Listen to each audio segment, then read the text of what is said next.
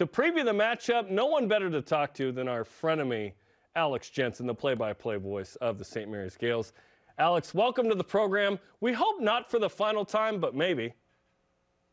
It's good to see you guys. Yeah, it's crazy to think that this is going to be the last WCC matchup between these two teams at the Marriott Center. There's so much history. I'm sure we'll get into it. But I'm glad to be on, and I'm excited to be in Provo. If this last game could be as good as your first game here at the Marriott Center, then Saturday night's going to be one for the ages. What do you remember from that? No question. Yeah, my first game in the Marriott Center was the Dell of a Dagger, and we were just talking about it. That call is gone, man. I have no idea where that call ever. It certainly wasn't recorded. But this has been a great rivalry, you know, and it didn't start there. I remember the year before there was a really heated game between St. Mary's and BYU at the Marriott Center that the Gaels won, and the next year was the Dell of a Dagger. So yeah, it was. I remember the environment, just, you know, the first time really being in an environment where there's that many people, and you know, that much passion for their team, which is what I appreciate so much about the BYU fan base. But yeah, just that play was, I mean, you guys saw it was insane. I had a front row seat. I was right there. He took off right in front of me, and to go from Tyler Hawes's shot in the middle of the key to that was crazy. I've been hooked ever since, man, on this rivalry. I've been putting together the pregame show with our producer Hema Hemuli for tomorrow night ahead of the contest on ESPN2 and BYU Radio. And I've chosen not to include that for obvious reasons. But when you talk about this rivalry, because when BYU entered the league, we had certainly circled, okay, Gonzaga. St. Mary's was in there, but I don't think we expected this to become what it's become. Why is BYU and St. Mary's what it is, in your opinion?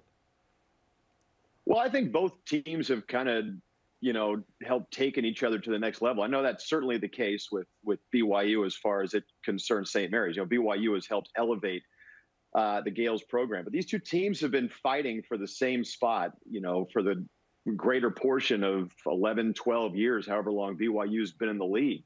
And, you know, you throw in moments like the Dell of a Dagger. I heard your interview with Eric Mika yesterday or a couple days ago, Jerem, and the choke sign in Moraga. I mean, you know, this is a rivalry that's only going to last in WCC play for, you know, a dozen years or so, but it has really burned hot with moments like that, moments like the Eric Mika, you know, choke sign in Moraga, and some of the vitriol that's gone back and forth between both fan bases and both teams. You know, really in Jock Landale's senior year, BYU in the WCC tournament kept the Gaels out of the NCAA tournament. I mean, that was a team that I think should have made it anyway. Of course, you know, and there's no reason to go down that rabbit hole. But I'm going to miss it, man. I'm really going to miss BYU in the league. I think everybody is. I think everybody knew that this was, you know, that this was coming at some point. But I think it's been a relationship for as heated as it's been between BYU and St. Mary's. It's been something that has certainly, you know, helped elevate the Gaels program and given them a little bit more notoriety nationwide. One thing that has been fun to watch in Marriott Center games is there's the game and then there's the other game, the relationship between Randy Bennett and The Rock, BYU student section. Why is that so unique? I couldn't tell you. I mean, you know, from my experience with Randy Bennett, he is 1,000% locked in on what's going on the floor. And if, you know, there are any, you know, if The Rock feels like he's doing anything in their direction, I can almost promise you that it is not on purpose, because his mind is 1,000% on what's going on the floor. And that's what's made him such a good coach. You know, he's 2 wins away, guys, from 500, yeah. By the way. I do want to note that. You know, if the Gaels, he's going to get there this year, and that's just an incredible accomplishment for somebody who took over a team that was 2-27 at St. Mary's College. You know, their gym at that time looked a lot more like Pepperdine's with the, you know, the wooden bleachers. But as far as the relationship with The Rock, you know, I don't really get a chance to notice that. But, you know, I think that any interaction that's happening there is probably, from Randy Bennett's perspective, a total accident. Maybe there's a little bit because, you know, I mean, the Gaels or the visiting team walks into their locker room right under the student section, right? So you can't help but get a little up close and personal. But, you know, I can tell you from my experience that Randy Bennett is 100% locked in on what's going on the floor. What do we need to do on this next possession? How do we need to execute our scout? That's what's going through his mind. Maybe afterwards there might be a little bit of chirping. I haven't seen it personally, But you know, as well as I know Randy Bennett, I can tell you exactly that's what's going through his mind. I think there's a little bit. There's a little bit in there because a lot of coaches come in here, but The Rock knows when Randy Bennett comes out, and it makes it fun. I was at a weird game. Was it last year? Yes. In Utah State. I was doing stats for CBS Sports Network, and I go up there, and Randy has this weird interaction. With Utah State, storms off, kind of waves to the crowd, and then is out, and I was like, vintage Randy Bennett. It was awesome. You know what? From my perspective, I saw him walking off the floor, you know, raising the fist in his air. Fist bump. It was, I mean, the whole interaction was strange between, you know, he and the Utah State staff. There was some stuff going on back and forth over the last couple of minutes. I don't know what all that was about, but his reaction was priceless. It was like BYU watching two ex-girlfriends fight. It was just like, I don't know why, but it was really enjoyable to see. Let's talk about this St. Mary's team, because this, I mean, metrically, this is the best St. Mary's team ever. 7th in Ken Palm, 6th in defensive efficiency, 35th in offensive efficiency. Watched a couple games, obviously prepped for this game. I'm really impressed by what St. Mary's is. It's hard for me to think, hey, this is better than some of those Landale, Della Vedova, the Sweet 16 team a while back. But hey, on paper, this could be the greatest St. Mary's team ever. So what is going so well right now? Well, you know, I think when you compare this team right now to the beginning of the season, and a lot of people forget that with the return of Logan Johnson using his COVID year and Alex Dugas and Kyle Bowen coming back, other than that, this team was pretty young. You know, Aiden Mahaney's a true freshman. Mitchell Saxon's starting for the first time. Augustus Marciulona started about 13 games a year ago, but was in and out of the rotation, really. You know, Lemmet Bachler decided to head back to Estonia and play professionally over there. So there's not a whole lot of experience here. So I think what we've seen over the last few weeks is, you know, these guys are starting, you know, Aiden Mahaney is starting to understand the offense. Guys are understanding their roles. They're getting comfortable with their roles. And you mentioned the defensive numbers. You know, I mean, Randy Bennett, you know, told Steve Kroner after the Santa Clara game, and I can see it with my eyes, this team doesn't have a bad defender. And, you know, going back to that 2020 year, that COVID year, you know, this team really adopted a gritty mindset. In fact, their team motto a year ago, and they've kind of carried on to this year, was gritty, not pretty. And for the NCAA selection show, they made T-shirts, gritty, not pretty. It was pretty cool. But when you combine that mindset with, you know, what has become a really good offensive team, and as I mentioned, guys figuring their roles out, Aiden Mahaney is dynamic. You know, I kind of compare him to an Alex Barcelo type, maybe a little bit different, but you know, you can compare him to a bunch of different guards throughout the West Coast Conference. But when you combine those two things, the attention to detail, the individual talent, and the cohesion, this team's connected, man. I mean, it's a lot like last year where it's a connected club. Everybody kind of buys into the culture. They've got maybe a little bit more talent than they had a year ago at some certain spots. It's been a lot of fun to watch. But again, I think, you know, over the last few weeks, the biggest difference has been, and since that 3-game losing streak in particular, at the end of November and beginning of December, you know, that these guys are really figuring out where they fit in, figuring out their roles and understanding, you know, what is being asked of them. Alex Jensen, voice of the Gaels on BYU Sports Nation this morning. St. Mary's will be here tomorrow night in front of 18,000 fans, a little bigger than the Moraga 3,500. With the experience that you just described and the success that you're having, what's the crowd going to do to this Gaels team coming into this environment? Yeah, well, they haven't played a road game in this type of environment yet. They've played 3 road games so far this year. That's kind of the way college basketball is going right now. You know, with a team like St. Mary's, to get good games, they've got to play on, you know, on neutral courts.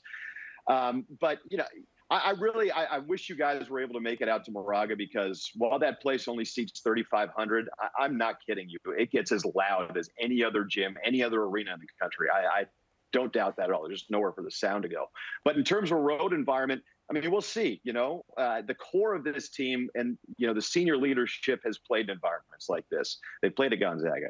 They played at BYU. You know, they played in the NCAA tournament. They played at the Maui. You know, and while those places aren't the same type of environment as the Marriott Center, you know, they have that experience. Now, how will it affect some of the younger guys? I mean, I think the jury's kind of out. I don't get the feeling being around this team. I mean, you take Aiden Mahaney, for example. This kid is not afraid of anything. I mean, he's got the confidence that when he walks in, he's one of the best guys in the gym. And he's not afraid to shoot it if he's not having a good night. He's not afraid of the moment. And that's just what I've seen so far. Again, he hasn't played in front of 18,000 people who are wanting him to fail. So, in terms of a road environment, the crowd's been outstanding in Moraga this year. And we can say, I can feel the jokes coming at me already from the viewers. It's easy to fill up 3,500. I get it, man. But you ask some of the BYU guys that have played there in front of a sold-out crowd, that is not an easy place to play. But on the St. Mary's side, as you mentioned, Dave, it's a lot different when everyone in there is rooting for you to fail. So, how does that play itself out? I don't know. I think we'll find out a lot in the first, 8 minutes of the game. I think Stanford would pray to have 3,500 people at one of their games. Yes, and we get good Bay Area joke, right, as well. We get it too because men and women's volleyball fill up a 5,000-seat venue, and it's one of the best volleyball environments in the country in the Smith Fieldhouse. Yeah. So, yeah, we absolutely get it. But earlier you made a joke about the Pepperdine gym. BYU fans love a small gym joke. They just do, so well done by you. Do you feel like right now, and Sean Farnham does, of ESPN, that St. Mary's is the best team in the league? We're certainly going to see it in 2 games with the Zags coming up the rest of the regular season. Yeah, I've always been of the idea that the champ is the champ until you knock them off. Now, I know that's not your question, but, Gonzaga, let's not forget, they still have wins over Alabama. They've beaten Xavier. They've played a really tough non-conference schedule. So I think right now St. Mary's is playing better than Gonzaga. I think in Saturday's game, if Saturday's game were tomorrow between St. Mary's and Gonzaga, I think St. Mary's would probably be favored, especially considering the fact that the game's in Moraga. I considering who Gonzaga is and who they've been over the last 2 decades, I hesitate to say St. Mary's is a better team than Gonzaga. I think they're playing better right now, and I think that the Gaels are still getting better. But I hesitate to go there, man. I just do. I know the karma that's going to come down upon me and the Gaels if I say that St. Mary's is better than Gonzaga right now. So I'll say that the Gaels, I think, pretty clearly are playing better than Gonzaga right now. I mean, their average margin of victory in the WCC is almost 22. I mean, that's what we're used to seeing Gonzaga do, right? And they've played a lot of similar teams, a lot of the same teams at the same venues that Gonzaga has. But I stretch to knock off the champ until the champ's been knocked off. So St. Mary's is playing better than Gonzaga right now, but I don't think I'm ready to go all the way there yet. LMU went up there and beat Gonzaga, which opens the door for St. Mary's to win this regular season title, which would be an upset considering everything you just said about Gonzaga, especially the way they started the season. So what does that mean for tomorrow night's game? Now that the door's been opened for the Gaels to actually take down Gonzaga in a game where they're not even playing the Zags, but they're coming to BYU to play. Who's got more to lose tomorrow night, St. Mary's or BYU? Well, I think if you look at it in the big picture, right, and listen, I mean, this team wants to win a WCC championship, regular season, tournament, whatever. If you look at the big picture, St. Mary's loses this game, they're still in a good position, I think, going into March. On the other side for BYU, and I'm sure you guys have talked about this quite a bit, if BYU loses this game, now they're 4-5 in the WCC. They're staring at fifth. I think they're in fifth right now. Could drop them down to sixth. USF is playing better, and it kind of muddies the picture a little bit. I think both teams need this game. I think BYU is going to be the more desperate team coming into Saturday, just because of where they sit in the standings right now. You want to avoid that first day of the WCC tournament as much as you possibly can. I mean, neither St. Mary's or BYU has been there, but that is a gauntlet, man. I mean, I think it's 5 wins in 6 days or 4 wins in 5 days. You've got to, 3 wins in 4 days to even get to the WCC championship game. And I think, in Vegas, considering the way Gonzaga is playing right now, it's going to be a little bit more open than it has been over the last few years. So I think playing for that seeding is really important. It's really important. So I think it's important I think it's a big game for both teams. For St. Mary's, winning on the road it's obviously tougher than winning at home, right? And you get that one in hand. They've already got Santa Clara and USF. You get that one in hand. You've already got a game on Gonzaga. Like you said, it gives you a little bit more of a cushion, right? You have another tough game out of the way without taking a loss. But at the same time, for BYU, and again, I'm sure you guys have talked about it, I mean, they're in an interesting place in the standings right now, and it just feels like every single game is going to have an impact. By the time we get to Vegas, you can circle so many dates on the calendar and say, if we wouldn't have slipped up here, we would have been playing on Saturday for the first time instead of Friday. All those games are going to be super important when you look at the middle of those standings and how close all those teams are. So it's important for both clubs. I mean, the Gaels to win a WCC championship, getting this one would be massive.